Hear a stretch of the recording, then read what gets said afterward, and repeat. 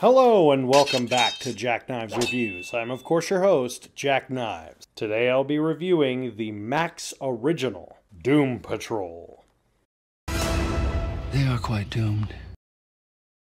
After a horrifying accident, race car driver Cliff Steele wakes up under the care of scientist Niles Caulder. However, the only part that remains left is his brain, which Niles has now put into a robotic mechanical body to keep him alive. Cliff lives in Doom Manor with people much like him who also have tragic backstories and superpowers. Niles dreams of putting this group of super freaks together to fight a man who lives in multiple dimensions, a shapeshifter, and monster butts, just to name a few. Together they have to save the world despite all of the odds as the Doom Patrol.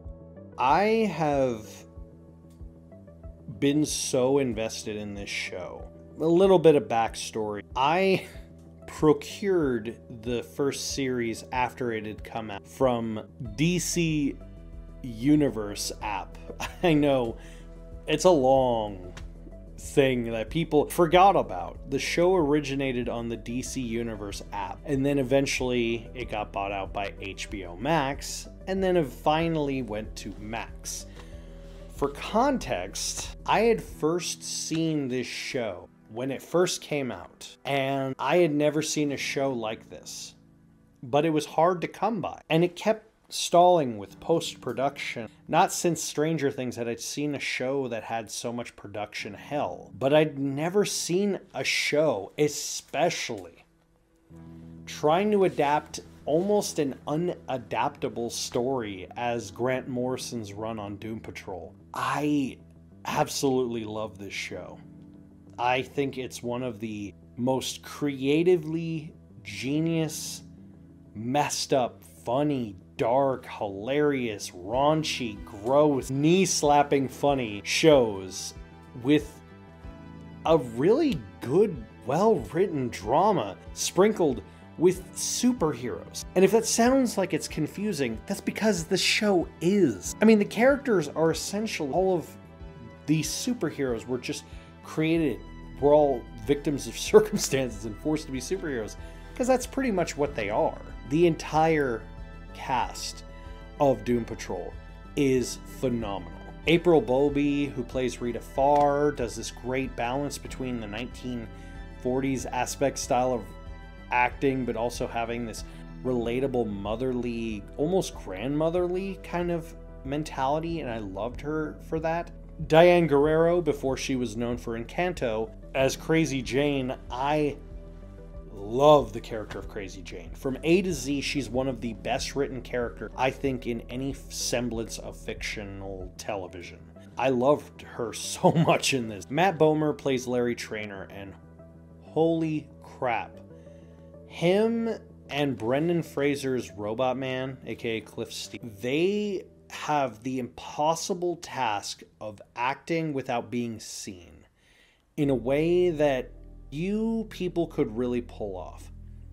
Especially Larry Trainor's horrible backstory. His issues of sexual identity, his issues of guilt, PTSD, reflection. 90% of the time he's under bandages and you don't see, you just hear him and you just hear the pain in him, the giving up, but forced to keep going. And Cliff, Robot Man, is so damn funny. He is a proxy to people being in circumstances similar to what they deal with. He's like if Hellboy was raunchier and just did not give a shit what people thought about him. He's so funny in that semblance. Javon Wade plays the perfect Cyborg.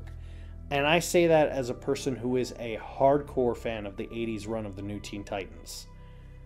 He does it perfectly. Timothy Dalton plays Niles Caulder, and oh man, he's so good. He's got the perfect balance of mysterious and dark and twisted that only Timothy Dalton can play. It's no wonder he was a James Bond, probably the most underrated James Bond. Every time Timothy Dalton's on screen, he just grabs the attention of the audience, but does it in a way that feels organic and doesn't feel like he's trying to soak up all the attention. Now, don't get me wrong, this is not a show for everyone. In fact, I'd say a big chunk of people will probably not like it because it's just so weird. And it goes from, oh, you think it can't get weirder? It gets weirder. You think it can't get grosser? It gets grosser. It can't get more over the top and crazy. And it does. And I love it for it. I mean, there are literal butt monsters. And I'm not saying that with hyperbole. Like, literal walking butts. Eyeball, eye trap mouths. That's the level of crazy that we're dealing with here. There's sex ghosts. There's a guy who gets superpowers from eating someone's hair. There's just the most random shit you can really imagine. Each character and each story keeps you hooked with how crazy it gets. It gets so crazy to the point where you go, I don't know how they can top it, but they always seem to. Alan Tudyk playing Negative Man also, huge standout. One of the best adapted villains. He's like if Deadpool was actually intelligent and not just a quippy asshole all the time, which I granted, I like Deadpool, but he gets irritating sometimes. Alan Tudyk's Negative Man, though, he's like if that version was just such a dick to the audience deliberately, and I love him for it. I believe that this is honestly one of the craziest, no, I'm going to say it, this is the craziest superhero series of all time. And it is a show that you need to see in order to believe it. Now keep in mind, my rating is going to be based off of my own preconceived notion. And you may not like it, but it is my show, and I am pulling rank here. I give Doom Patrol 4.5 out of 5. Have you seen Doom Patrol? Let me know in the comments down below. As always, I'll see you next time.